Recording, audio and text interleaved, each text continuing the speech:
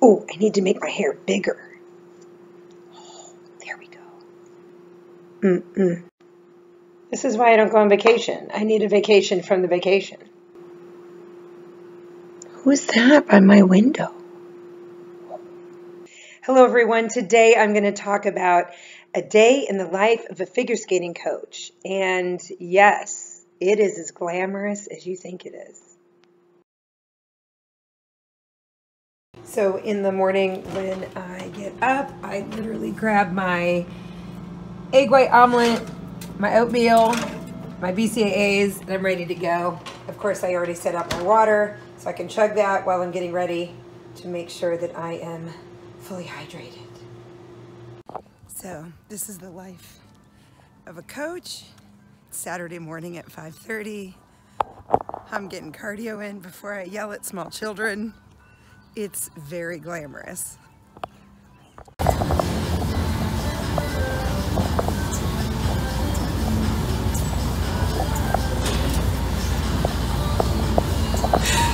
It's very important to make this damn driver happy, so on my way to the rink, I got a text. Hey, can you pick up a coffee for me? Yes. Yes, I can.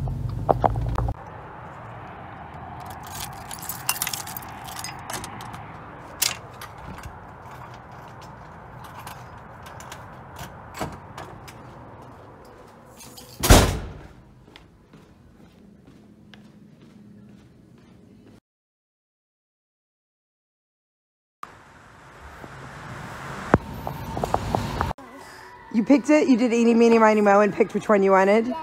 Okay, which one is it? The vegetable. Oh, excellent. Yeah, bring those toes together. Good, that's better. Yeah. That's right. Now bend your knees before you start.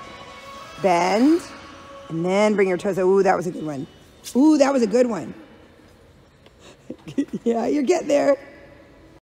First lesson of the day. We're all a little foggy. Alex! She beats me. Help. Good morning, Miss Nina. Good morning, good morning. We all have fun here. That's right. I was wondering when he became so good.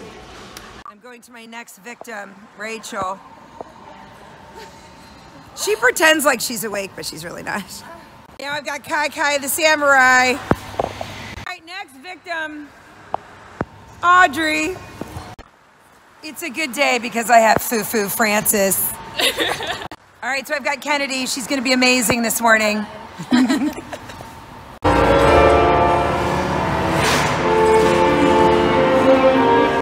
Hi, Debbie. I'm not awake this morning. I'm not even going to pretend. Come here. So this is what we were working on, and I'll show you the exercise that we did too. We talked about why the right arm has to be down for the double axel. I liked that she was thinking about her right arm, and her goals obviously need work, but I wanted to see like why her arm, and we talked about increasing the rotation. So anyway, so you're here, good. Up you go, go, pull. Good. Show Debbie what you were doing before. Like how you were, how you were like, she was pushing like getting the arm down, but pushing the shoulder down. So we are fixing it. All right, time for heat and heated seats. A hot shower because I can't feel my toes.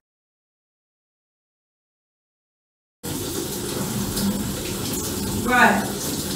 Yeah, I'm still in here. Okay, so why are my jammies back on? Because it's not nighttime. It's nap time, baby. Growing up skating, I had my alarm set for 4:40 every morning since I was 6. And it doesn't seem to get any better as you get older. So it is a lot of early mornings and dark mornings and a lot of cold. So usually for me, it is get up, get out the door, cardio, coffee, coach, eat some food. Then after coaching, I need to skate a little bit if I'm trying to have a goal that I'm trying to meet.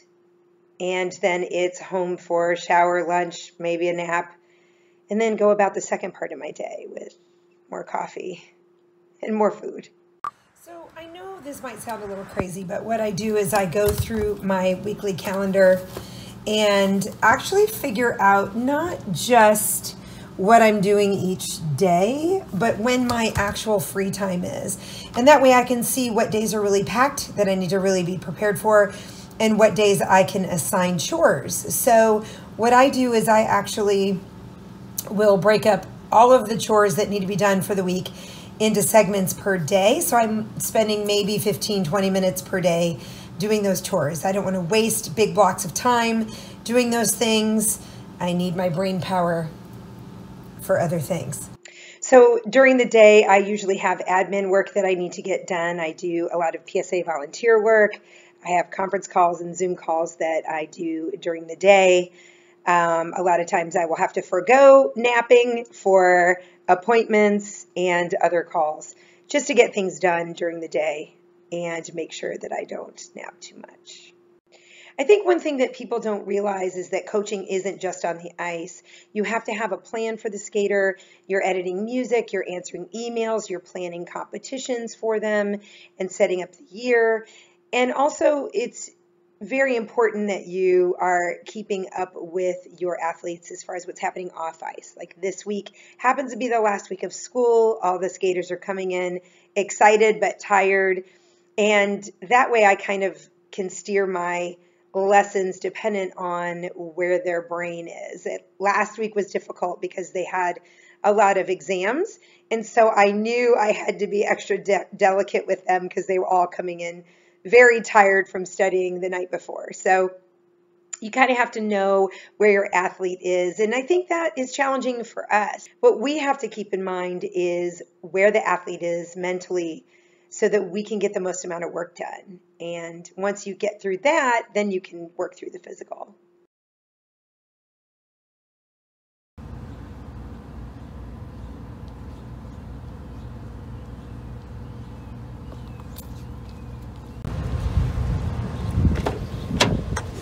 I think one of the most challenging parts of being a coach is not only trying to make sure that you're a good technician, but making sure that your brain is turned on every time you start a new lesson, thinking of, okay, what does this student have to accomplish? And it can be challenging, but actually that's the fun part because it really makes the job more interesting.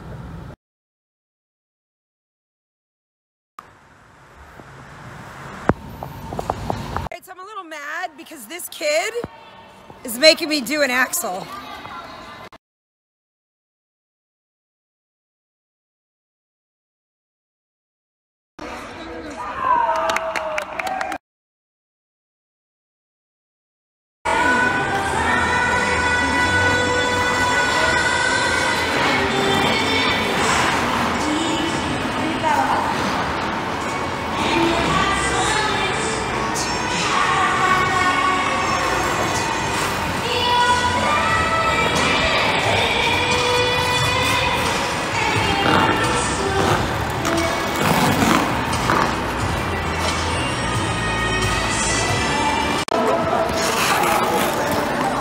Go show me your spiral.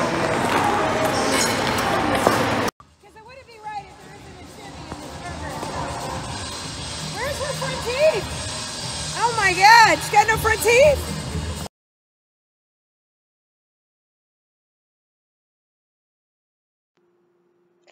At my rink, I am very lucky to have the staff that I have. Anywhere from the rink owner, manager, all of the managers, the staff, they're amazing. So we all get along and are like family and we joke around quite a bit. And also when I might be coming in a not great mood or I've had a rough day, the coaching culture that we have there is phenomenal. We are the kick ice coach team, I call us. And you may come in and have a rough day, but by the time you leave, you've got a smile on your face. Everyone says hello.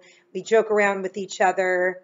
And Saturday mornings, my staff brings me coffee. So nice. It is such a privilege and an honor to work with all of these ladies on my staff. And they're an amazing coaching team, and I'm very, very lucky.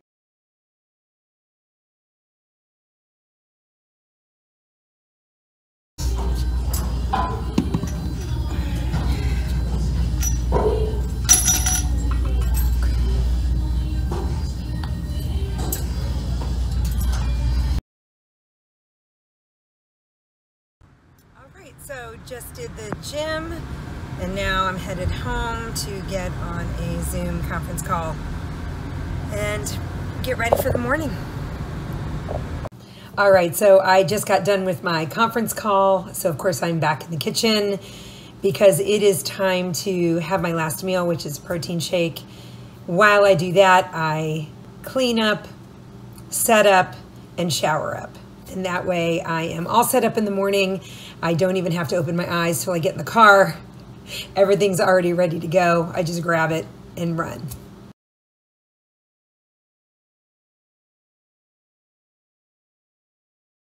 I hope at the very least you have found this video entertaining. I am always up for helping coaches organize themselves, get through their education, and anything else that coaches need. So hit me up. Don't be afraid to contact me at any time, and I love to help other coaches. Please make sure you give me a thumbs up and subscribe, and let me know in the comments if there's any specific content that you would like to know about coaching, etc., etc. Thank you so much, guys, and have a nice day.